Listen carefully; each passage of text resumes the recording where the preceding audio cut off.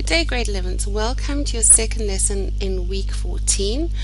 We're still looking at geometric optics. Now we've learnt about total internal reflection and we've worked out how to work out the critical angle using Snell's law. And in this lesson we're going to look at the uses of total internal reflection.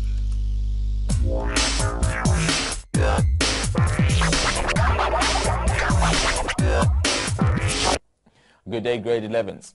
Today, we will define critical angle and look at total internal reflection.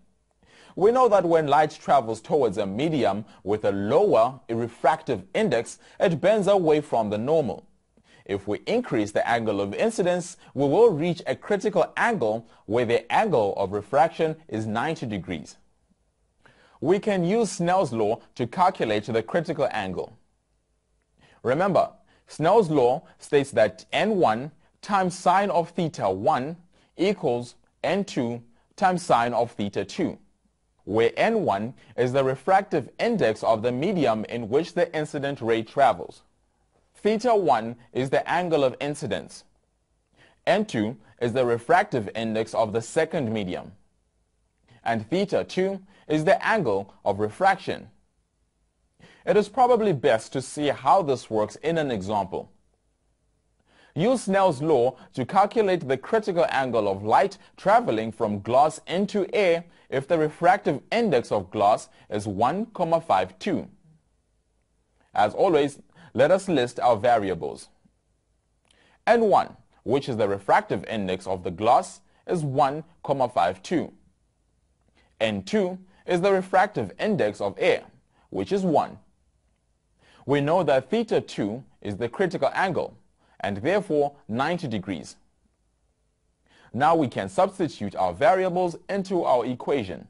So 1,52 times by sine of the critical angle equals 1 times sine of 90 degrees, which means that the critical angle as light travels from glass into water is 41,14 degrees.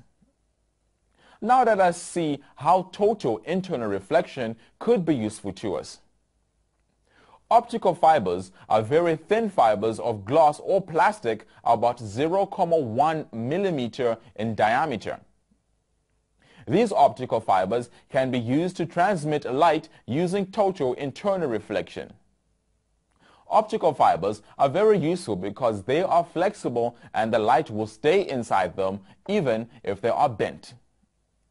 In medicine, they can be used as an endoscope to view the inside of the body.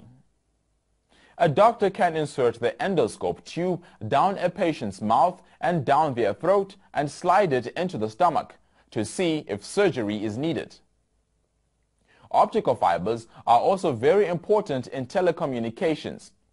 Laser light, which carries data such as telephone conversations and television signals, is transmitted through the optical cables.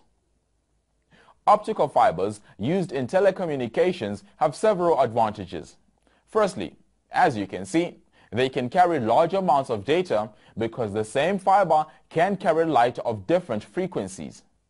Optical fibers are also thin and lightweight and are not affected by the static caused by thunderstorms. So, we have not only learned how to use Snell's law to calculate the critical angle, but also why total internal reflection is also useful. So grade 11s, I think that was very useful.